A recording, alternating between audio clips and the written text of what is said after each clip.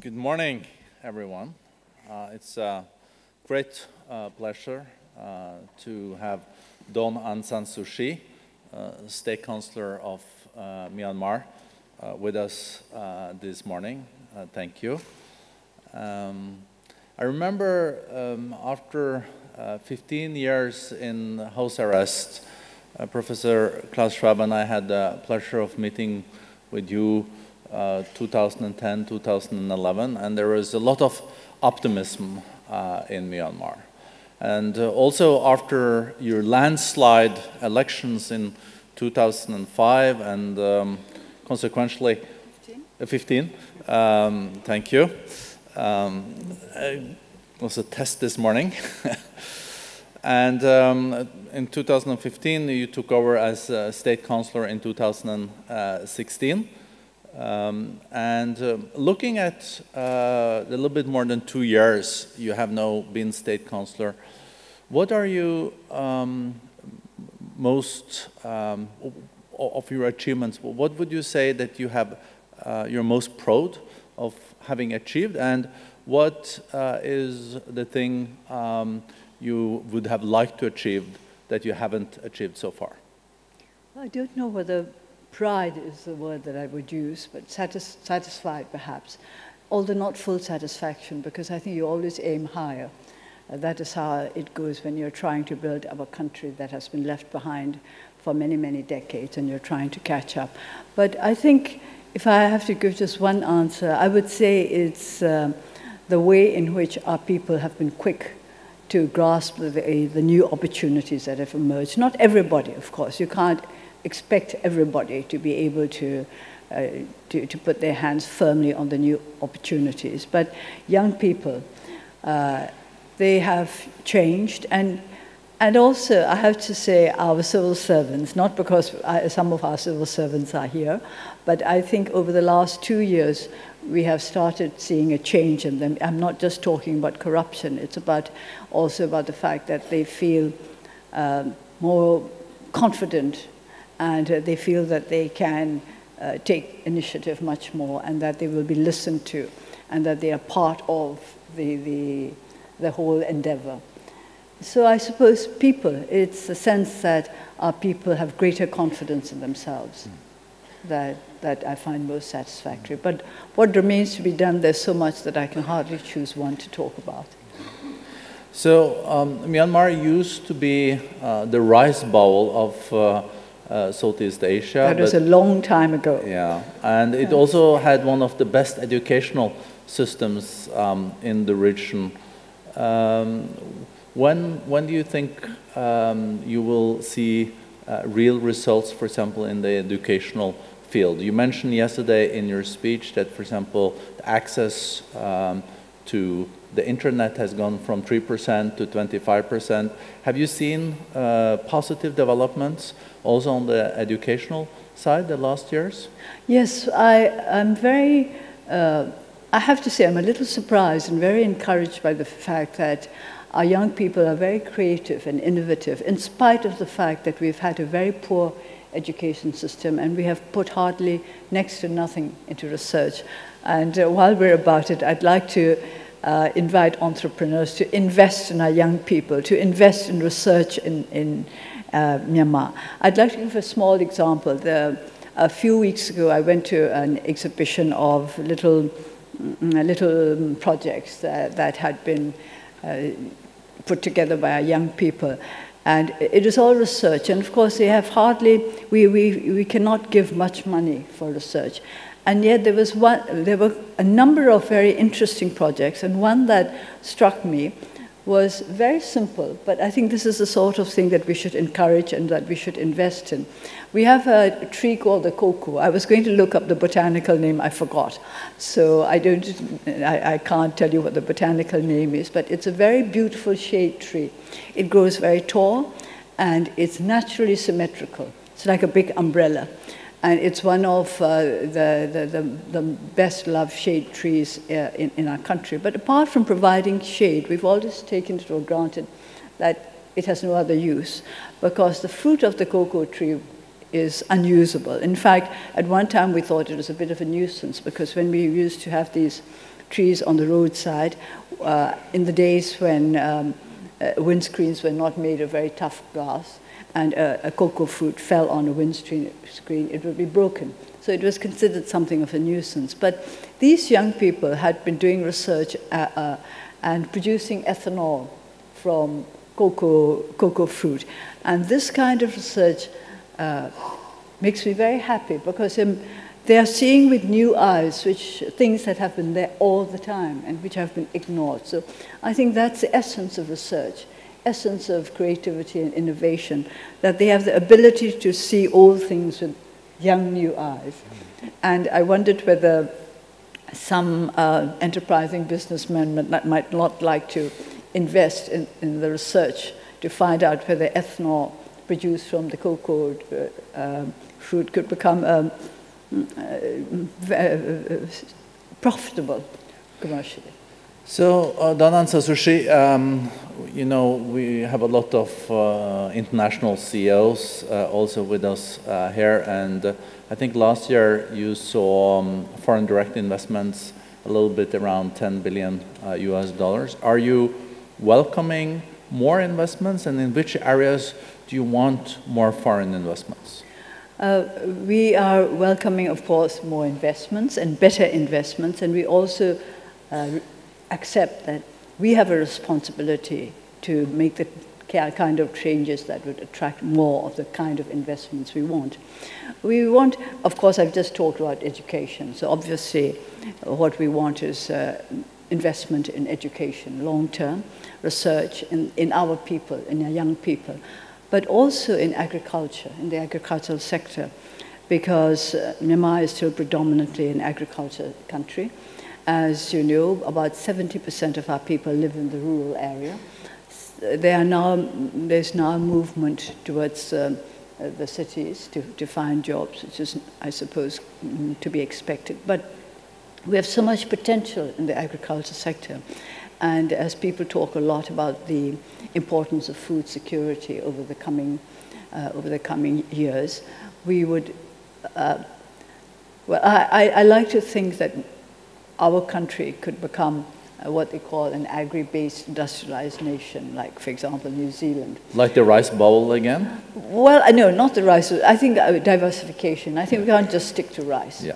But we must diversify, and then, of course, we want to go up the value chain with regard to food production. Because in the end, whatever other things we may invent it, food starts from the earth. You may process it in any number of stages, but basically it has to come up. Even if it's meat, the animals have to eat whatever comes up from the earth.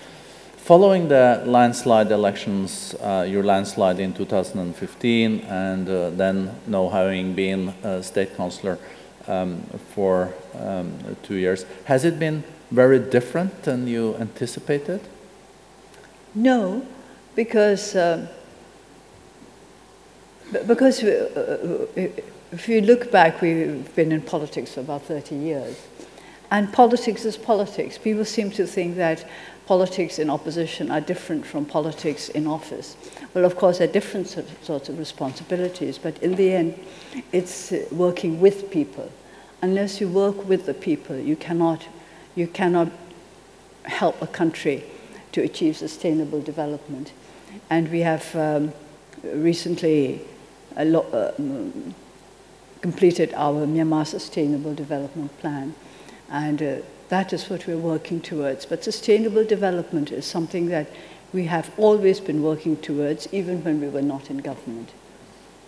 So one of the important topics for you when you were in opposition came into the parliament in 2012 in the by-elections, and also before was the role of the military in the parliament. As a result of your constitution, the military have 25% of the MPs in the parliament. You're having new elections in 2020.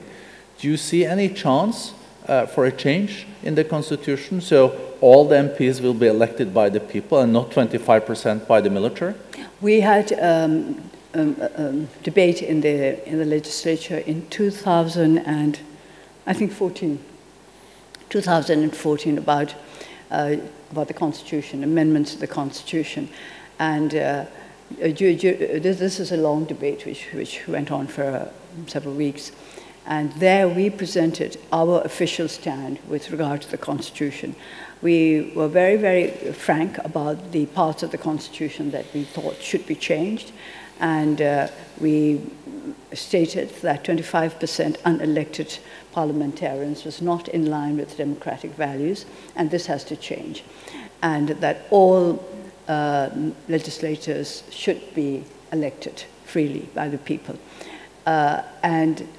But we also made the point that in the interests of national reconciliation and stability, we would negotiate this step by step, that we wouldn't, there were some people who recommended what they called amending the Constitution on the streets, which is to say going out and having demonstrations and starting a movement that would force a change in the Constitution.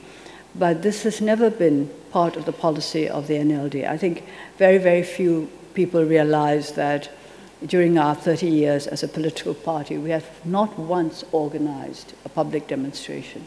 We have tried to do everything within the framework of the law because we believe that rule of law is absolutely essential for the stability of our country, for the security of our people. So we said, no, we were not going to amend the Constitution on the streets.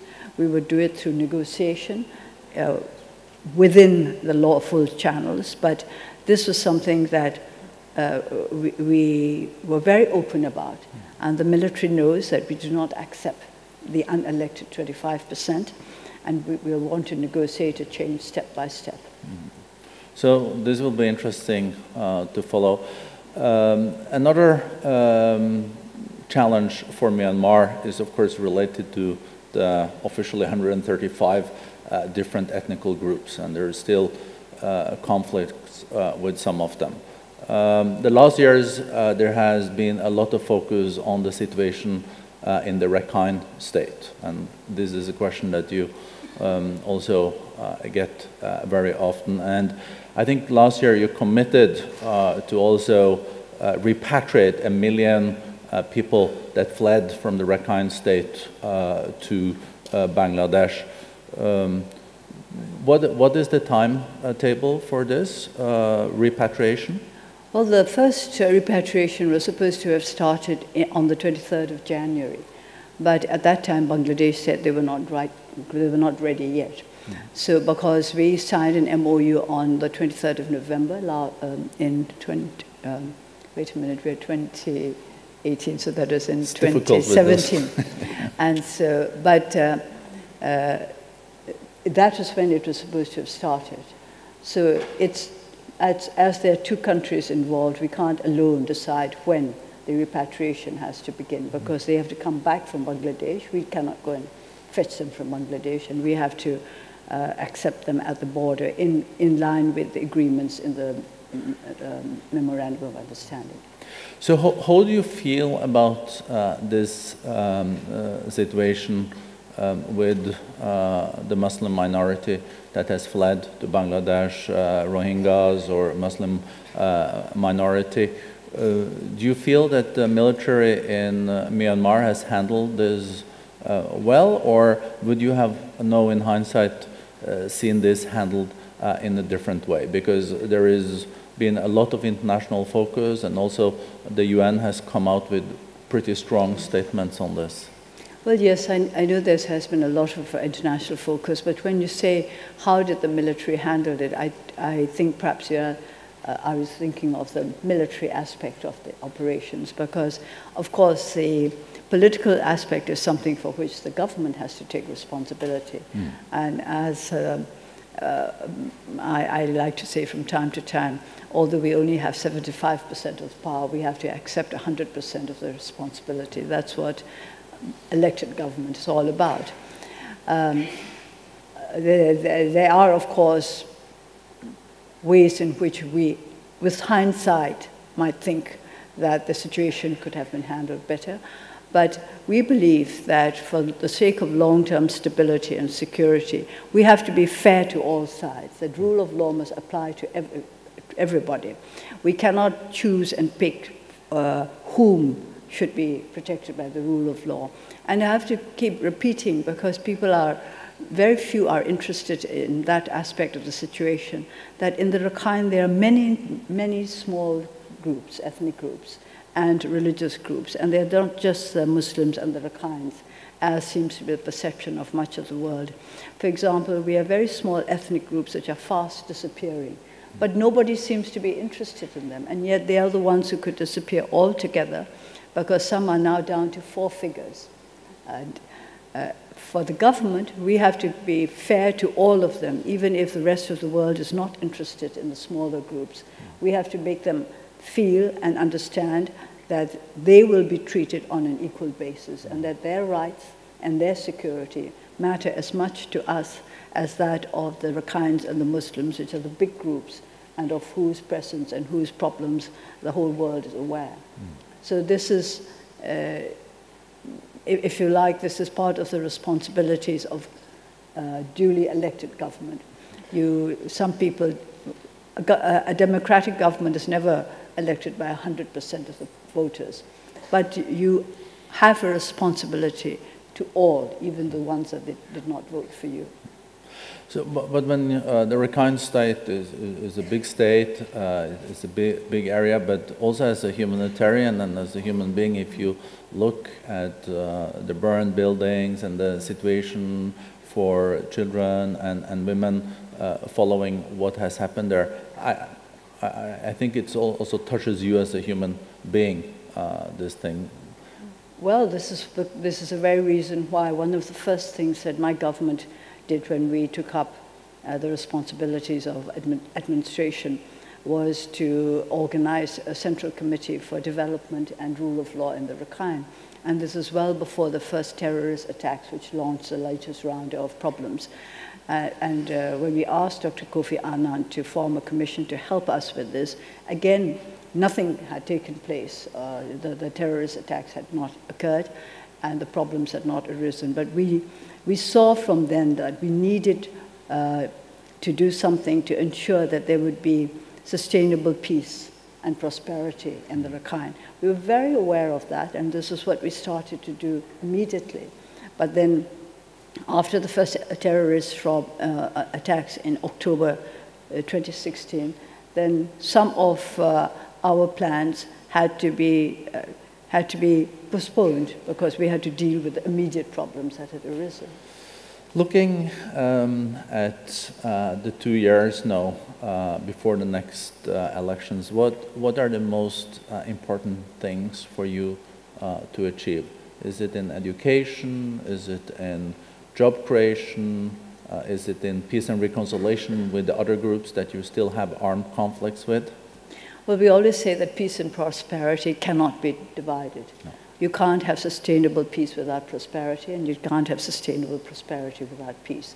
These two go together. So if we have to choose one priority target, it would be peace and prosperity. Together, we can't really divide the two. And of course, education is basic to both, because it's through education that you teach the people to understand how to create peace in their own country and how to create prosperity. And education, I mean in a very broad sense, not just what we teach in the schools, but what we, it sounds a little arrogant to say teaching the people at large, but to give the people an opportunity to learn more about what kind of role they can play in building up peace and prosperity in the country. Looking at ASEAN and the relationship with your neighbors, it is said that Myanmar is where India and China meets. You're also involved in this different initiatives, for example, also Belt and Road Initiative. Do you see major positive results of this also for Myanmar? Yes, of course. We've always been between China and India. It's not just that recently, suddenly we find ourselves between China and India. This has been so since the world began. And I think people have forgotten that we actually, Burma as an independent nation since 1948, had a very good record of well-balanced foreign relations. We've always had very good relations, not just with our two neighbors, with China and India, but also with the Western countries, including the ex-colonial power, and of course with our neighbors as well. United States too? The United States too. There was, when we first became an independent nation, we were very much supported not just by our neighbors, but by the United States and by the European countries. And of course, now that ASEAN has been established, and I have to say that I take great pride in saying that in one of my father's last speeches, it was just before he was assassinated in 1947, he talked about the possibility of a regional organization, which is what ASEAN is now. So he was thinking about that way back in 1947. And now that ASEAN is in place, we do want to have more, not just friendly contacts, but practically mutually profitable contacts with our neighbors. Talking about the US, you probably saw also Vice President Pence yesterday appealed to you and to Myanmar to let the two Reuters journalists out of jail. I think they got a sentence of 7 years. What is your response to Vice President Pence? Well, I think what I want to know is whether they feel that there has been a miscarriage of justice. The case has been held in open court, and all the hearings have been open to everybody who wished to go and attend them. And if anybody feels that there has been a miscarriage of justice, I would like them to point it out. And I wonder whether very many people have actually read the summary of the judgment, which had nothing to do with a freedom of expression at all. It had to do with the Official Secrets Act. But I don't think anybody has actually bothered to read it. And they should read the summary and point out. You've read it? Of course, I'm obliged to read it. And it would be, I think it would be very remiss of any member of the government not to have read it. But I would like them to read the judgment and point out where they think there has been a miscarriage of justice, if there has been a miscarriage of justice. And you know, of course, that due process allows them to appeal the sentence. But I guess you also, as a democratic leader, don't feel comfortable with journalists being jailed. It's not a matter of, they were not jailed because they were journalists. They were jailed because the court has, well, sentence has been passed on them because the court has decided that they had broken the Official Secrets Act. So if we believe in the rule of law, they have every right to appeal the judgment and to point out why the judgment is wrong if they consider it wrong. So looking at Myanmar, second largest country in ASEAN, more than 50 million people, a lot of aspirations. Still, a lot of people don't have access to electricity. There is still a lot of development issues. After 2 years, do you think you got the support from the international development community as you expected? Where do you feel that the international community can support more on Myanmar's transition into then in the future? I guess the aspiration is a middle-income country. Well, actually, with regard, you mentioned electrification. I think the improvement in electrification is one of our achievements that has been noted by the Myanmar Living Conditions Survey. The improvement is very good, and it's particularly good because it has taken part in the rural areas. But with regard to whether we have received as much development aid as we expected, I can't say that we expected development aid as such. We've always taken it for granted that one has to earn what one's get. And even aid and assistance has to be earned by what you are able to put in as well.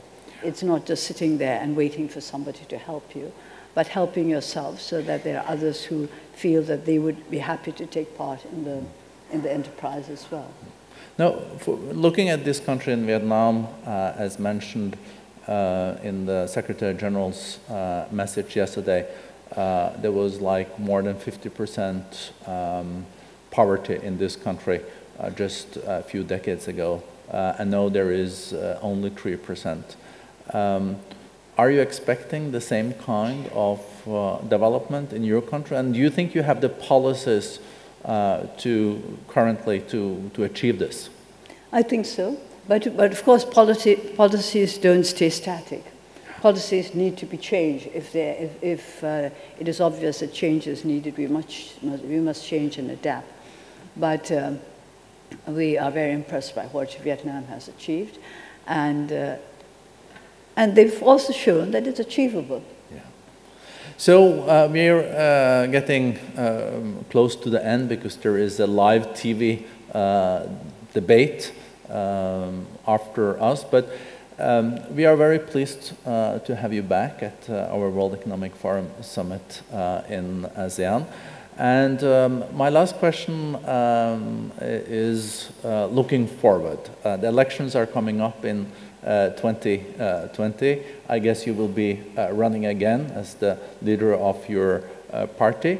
Where do you think, if you also win the elections in 2020, where do you think Myanmar will be in 2025? What do you think you will achieve? Well, let's get over one hump at a time. Yeah. I think first we've got to concentrate on winning the 2020 elections, and we want to win because we deserve to win, not because we want to win. And meaning to say that if we win the 2020 elections, I would like it to be because we have done enough for the country, for the people to accept that the party should continue to take responsibility. Of course, one always wonders whether it's a good idea to want to win the elections again and again. But part of the democratic process is that you work through a party system. So if you want to maintain the stability and if you want to continue with the development plans that you have laid down, then it becomes important to win the next elections. But I don't want that to be the be-all and the end-all for our political party.